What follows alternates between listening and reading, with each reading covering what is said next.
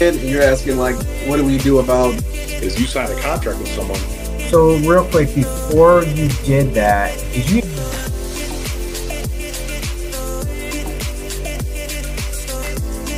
More than 30 years. I got my real estate license in the... And your origin story. Is that he made an age joke the last time we were... I'm gonna use that kuka. You know, I'm a little more strict with what I'm looking at.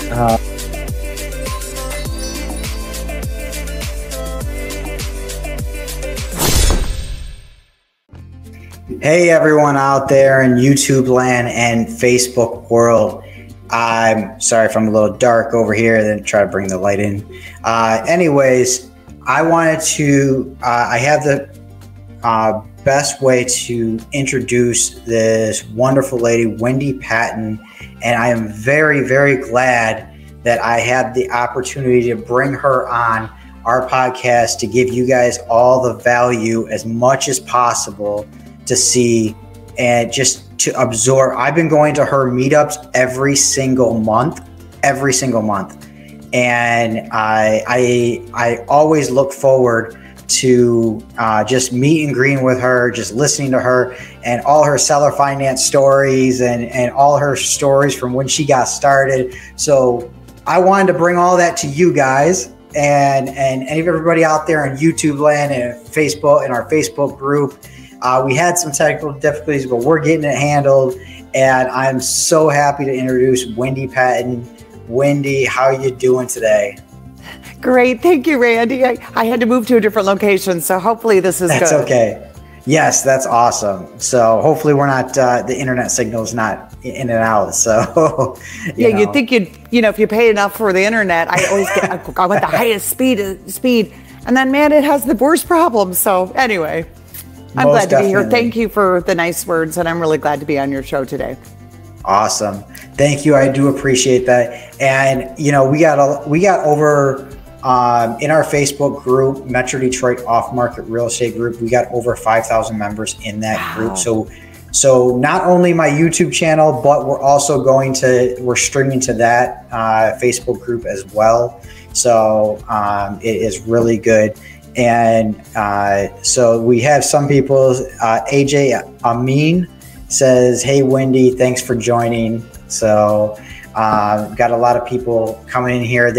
And by the way, if you're out there, put some questions in the chat as we go. We'll get to them as we go. So first thing I wanted to do is kind of get, I know that how you kind of got started because I've been to enough of your meetups. So by the way, one of your meetups is happening this Thursday. Yeah. And I cannot wait. It's at the Michigan State Community Center, right? In Troy. Mm-hmm. So, make sure you be there. Unfortunately, I can't make it because I got to be out of town for my day job. Got to pay those bills, right? Yep. I understand. But it's definitely going to be a great meetup. So I always recommend you go. And so with that being said, kind of tell us a little bit like how you got started in real estate. Like, did you just wake up and say one day and just say, I'm going to get into real estate? No, actually, the weird thing is, I started when I was young, and I had graduated from the University of Colorado. I'm from Colorado, was born and raised there, military brat. And my mom had gone to some real estate investing seminar thing, like now that I host at the Michigan Real Estate Investors Group. She went to a seminar like that years ago. And she heard a speaker, I don't remember who it is, but she bought the guy's course. Because she said, Wendy, she told me later, like, I knew that real estate investing was the way to future financial freedom. So she got home with the course, though, and there was one big problem at home, and it was my dad. He said, no, we're not investing in real estate. We're not going to do that. So she gave the course to me when I was moving to Michigan. And on the way to Michigan, I started listening to that course the whole way in the car because I had to drive a couple days, right? So I'm like listening to it over and over. And back then it was cassettes, right? In the 80s. And I remember thinking when I was driving, like, gosh, I want to be a real estate investor. I mean, I don't want to go take that job I just took. I mean, I want to start this right away. But I did take my job And I remember it said that you should join a real estate investor group if you're serious about investing. So I did. I joined a local group in Michigan and learned about real estate investing. And I remember, sitting there in one of the meetings, and we were at round tables, because if you wanted to go have dinner first, then you would sit at a round table. If you wanted to come to the seminar, you came later. Well, I did the dinner because I'd eat anyway, and my company paid for it because I was in a hotel, because they moved so many people into Michigan at the time that we were all living in hotels and motels. So that's kind of how it started, Randy. I had an opportunity to buy a house to live in versus just renting, and all the apartments were 6 months waiting list. So we were in hotels, and I was everywhere. I mean, it was just, the whole thing was gridlocked. And so as I was sitting, at this meeting one night, it was a round table, and everyone said, like, where do you live? Where do you live? Where do you live? And it got to me, and they go, where do you live? And I go, Red Roof Inn, room 101. And they're like, what? And I go, yeah, I'm like, yeah, I'm one of those people, blah, blah, blah. And they go, well, why don't you just buy a house? And I go, that's funny. And they go, no, seriously, why don't you? And I said, well, let's see. Let's start with, I make $10 an hour. And they said, so? And I said, well, I don't have any savings. So I don't know how to do it. So, like just they were looking for me. Okay. Yes. What's your excuse? What's your real excuse, Wendy? And I was like, I just didn't know. Like, I didn't even know anything. And someone said, well, why don't you just use your credit card, get a credit card, and, take a cash advance, and that could be your down payment.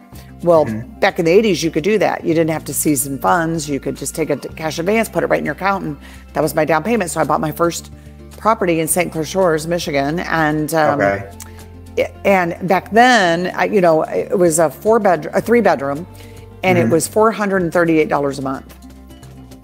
And so I rented 2 of the bedrooms to 2 ladies in my hotel at $250 a month each. So I was making like $62 a month, which paid my rent, my credit card payment. So I was living free, and I thought, well, I'm so cool. This is really cool. Well, they didn't call it house hacking back then, but that's what it was. Okay. Yeah. So I house hacked, I guess that's what it is. And I lived free. So that worked out really, really well for me. And that's how I got started. And then I started learning, I did that a few times, but then I learned about creative financing, which kept me from having to use credit cards and debt and things like that, because I didn't know about that in the beginning. And just to let people know out there, you can't do that now. You can't put credit, you can't put your down payment on a house through a cash advance on a credit card. Right. You just can't, unfortunately. Well, if you sit there for like maybe 90 or 120 days or however long it has to season where they don't question it, then maybe, but I mean, you really don't want to do that anyways, because there's creative ways you can buy real estate without doing that. The idea is to stay creative no matter what. Yeah. So 100%. So with that, how did you get into creative financing and do obviously the house hacking and stuff like that? Yeah. But how did you find out about creative financing? Was it another seminar? Attending the seminars, I always encourage people, like, go to as much as you can, learn as much as you can. It doesn't matter which technique you end up with. They all work. People always ask me, which one should I do? Which one do you want to do? Do you want to be a rehabber, a wholesaler, a lease option person, creative financing? It's just that's kind of what was my niche. And it started with a seminar, and it was actually a seminar on sandwich leases. I bought actually it was probably from Jeffrey Taylor, Mr. Landlord, back in the long time ago. He had this book for like $39 on how to sandwich leases. So if you could find someone who wanted to rent the property for $750 and you knew it would rent for $1,000, you would keep the $250 difference. Yep. But then later, so I started with that, and I had a couple of really good ones. My first one was like $600 a month net in Rochester, and I had that one for years. This guy just won a $900, and I rented it for $1,500, and I didn't know what I was doing, but he didn't want to sell. And so then I learned a little more later about lease options. So then I learned how to sandwich lease option. So I didn't just get the lease, I wanted to get the right to buy that property and the right to sell that property. So that's how I got into the whole creative financing thing. And then I got into subject twos when a friend of mine I was just like, I was slam dunking those things, Randy. I was like doing so many of them. I just kept doing them. I just got a niche, and I just got good at it, and didn't try to be the best of everything, right? And I've always done rehabs, so pretty much, maybe since the late 90s, or mid 90s, I've always done rehabs. I've never really speak on rehabs, but I'm almost always have had a rehab going in all these years, and sometimes 3-4 crews at a time going.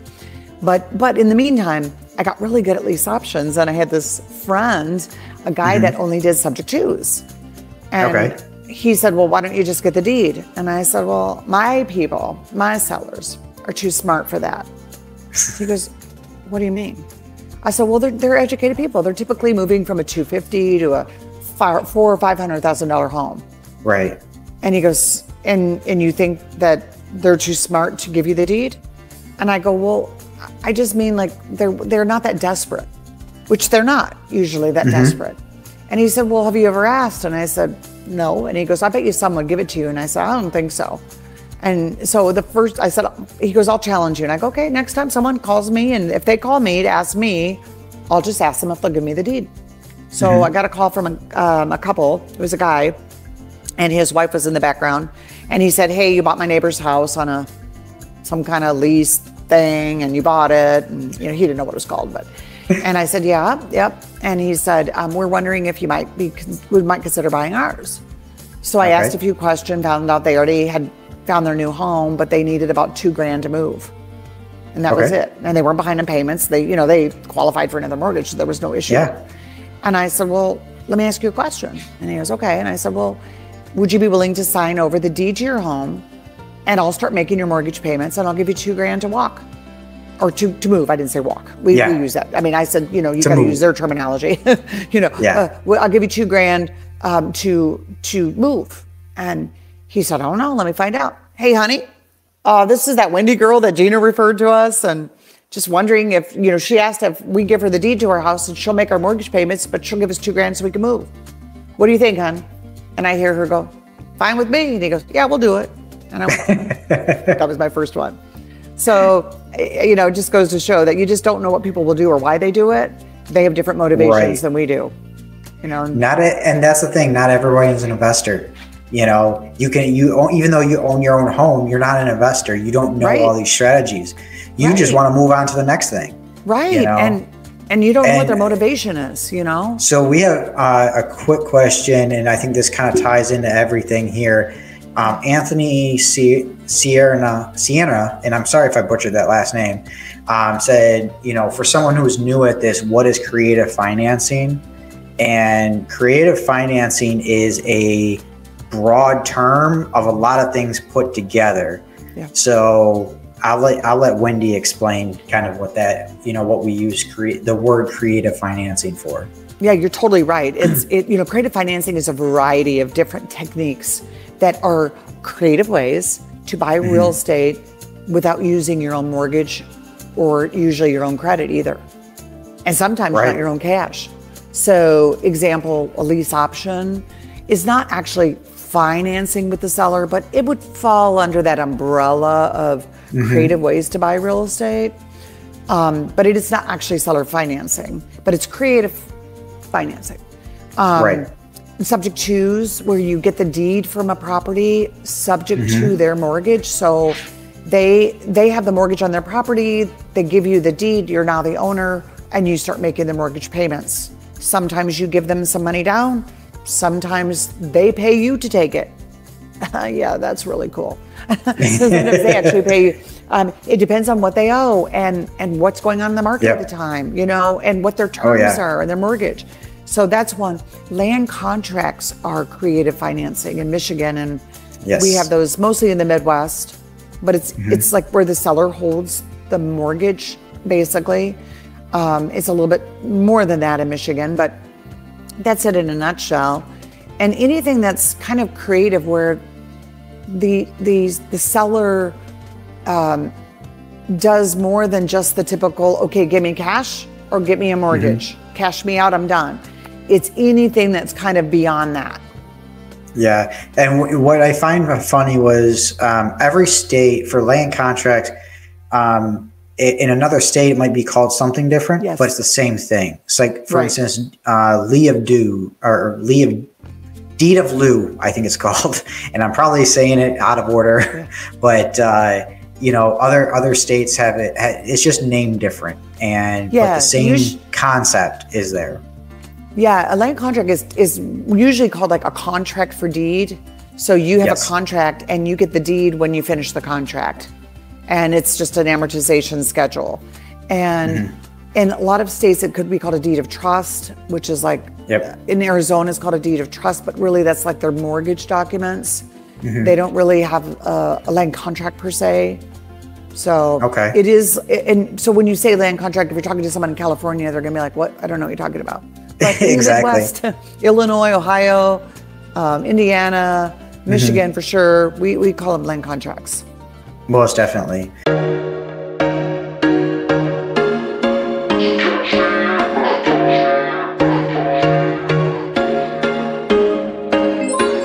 There was once a day that I would pray for you. I'd go and misbehave just so you'd notice too. Sneaking looks up and down from across the room.